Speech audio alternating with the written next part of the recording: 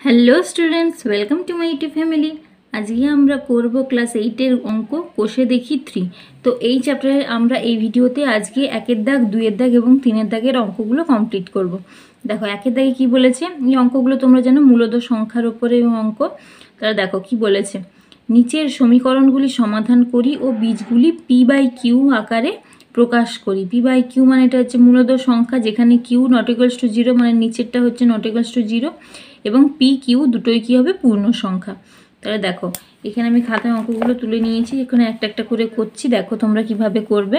তাহলে দেখো আচ্ছা, এরপর কি দেখো x = কী হবে, তাহলে 14/7, বা আমরা কী করতে পারি 7 × 2 = 14, তাহলে 2।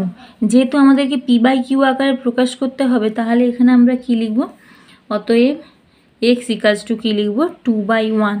ঠিক আছে, কারণ এখানে নিচে কিছু নেই, মানে কি হবে 1, তাহলে এইটা আমরা ওদের উত্তর বেরিয়ে গেল। এরপর দেখো বিয়ের দাগে দেখো কি বলেছে, 4p + 32 = 0, তাহলে আমরা এখানে কি লিখতে পারি, বা 4p + +32 পেছে গেলে কী হবে -32, বা p = কী হবে -32/4। তাহলে এখানে কাটাকুটি করলে কি হবে, 4 × 8 = 32, তাহলে এখানে কত হলো -8, অথবা আমরা লিখতে পারি বা p = -8/1। যেহেতু P/Q আকারে প্রকাশ করতে বলেছে, তাই আমরা এভাবেই সবগুলো লিখব। এরপর দেখো সে দাগে কী বলেছে, 11x = 0, তাহলে আমরা লিখতে পারি বা x = দেখো এখানে দেখো 0, আর এখানে গুণে আছে মানে ডান দিকে এলে ভাগে হবে, তাহলে এখানে ভাগে, এখানে দেখো 0 আছে, 0 আছে মানে উপরে 0 হবে, নিচে কি হবে 11, তাহলে এখানে কি হবে, অতএব x = 0/11। এখানে এটাই হয়ে যাবে উত্তর। এরপর দেখো 5m - 3 = 0, বা আমরা লিখতে পারি 5m = -3, ডান দিকে গেলে কি হবে +3, তাহলে +3 হয়ে যাবে। বা তারপর কি লিখব, m = 3/5, তাই তো এখানে গুণে আছে, এখানে ডান দিকে এলে ভাগে হয়ে যাবে, অতএব m = কী হবে 3/5। এরপর দেখো এর দাগে কী বলেছে, 9y + 18 = 0, তাহলে আমরা কী করবো, 9y = কী হবে +18, এদিকে কী হবে -18, বা y = কী হবে -18/9, তাহলে কী হবে 9 × 2 = 18, তাহলে -2, অতএব আমরা লিখতে পারি x = কী হবে, এখানে হবে y = কী হবে -2/1। ঠিক আছে, তাহলে এখানে উত্তরটা কত হবে -2/1। এরপর দেখো f এর দাগে কী বলেছে, t = 8 - 12t, তাহলে আমাদেরকে যেহেতু টির মান বের করব, তাহলে এখানে টিটা কী করে আমরা বাম দিকে নিয়ে আসবো, তাহলে আমরা কি করব, t এখানে মাইনাস আছে মানে এখানে প্লাস হয়ে যাবে, 12t = 8, বা t + 12t মানে 13t = কত হবে 8, বা t = কী হবে 8/13, তাহলে আমাদের কত বেরোলো 8/13।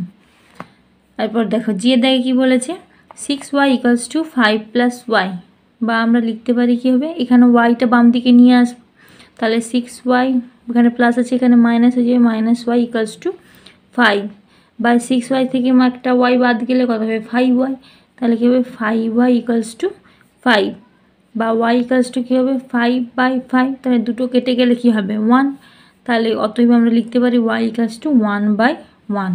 ঠিক আছে, তাহলে এখানে 1-এর দাগের অঙ্ক এভাবে হলো। এরপর 2-এর দাগে দেখো কি বলেছে,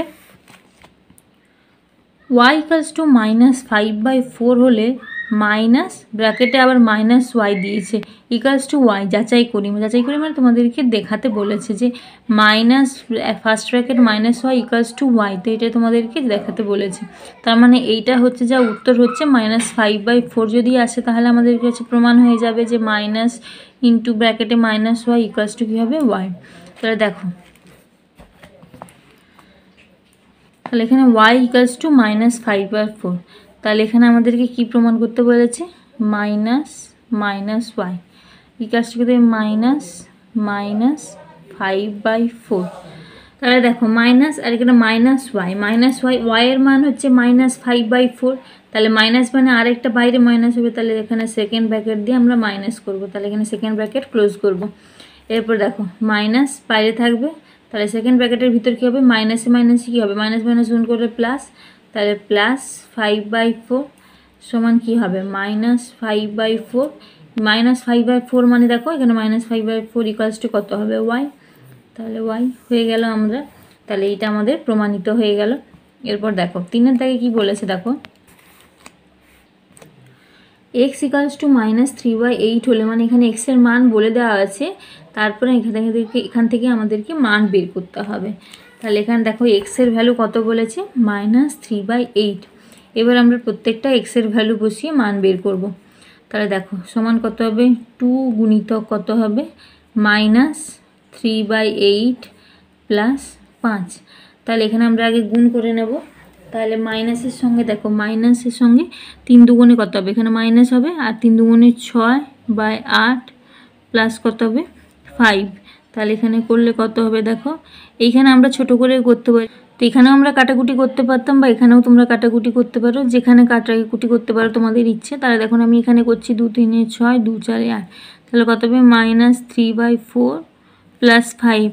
এবার আমরা কি করব, নিচে লসাগু কত হবে 4, তাহলে এখানে কি হবে -3 প্লাস নিচে কিছু নেই মানে 1, তাহলে 1 4 4 5 4 20। তাহলে এখানে -3 আর কি আছে +20। তাহলে এখানে কি হবে, যেহেতু প্লাসে যে মানটা আছে সেটা হচ্ছে বড়, তাহলে এখানে সাইনটা হবে বড় সাইন, মানে প্লাস হবে, আর এখানে প্লাস মাইনাসে কী হবে বিয়োগ হবে। তাহলে কি হবে 20 থেকে 3 বাদ দিলে 17, তাহলে 17/4। তাহলে এটা হয়ে যাবে আমাদের এখানে উত্তর। এরপর দেখো বিয়ে দেয় কী বলেছে, x এর মান হচ্ছে -3/8 + 3/8। এটা তো খুবই সহজ, মাইনাস আর প্লাস, তাহলে কী হবে 0। তারপর সিধাকে দেখো কি বলেছে 5 মাইনাস, তারপরে -x মানে এখানে যদি সেকেন্ড ব্র্যাকেট দিই তাহলে কী হবে -3/8। তাহলে কী হবে 5 মাইনাস মাইনাসে +3/8।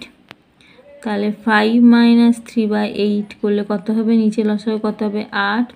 তাহলে 1 8 8 5 8 কত 40 -3। তাহলে 40 থেকে 3 বাদ দিলে কত হবে 37। তাহলে কত হচ্ছে 37/8। তাহলে এখানে আমরা এইভাবেই লিখব, যেহেতু এখানে সবগুলোই যেহেতু মূলত সংখ্যা বোঝাচ্ছে p/q আকারে, তাই আমরা এভাবেই উত্তরটা লিখব। তাহলে এখানে হচ্ছে এটাই উত্তর। তো আশা করি তোমাদের বোঝা গেছে। যদি তোমরা বুঝতে পেরে থাকো তাহলে ভিডিওটিকে অবশ্যই লাইক করো, শেয়ার করো এবং আমার চ্যানেলটিকে অবশ্যই সাবস্ক্রাইব করো। Thank you for watching this video.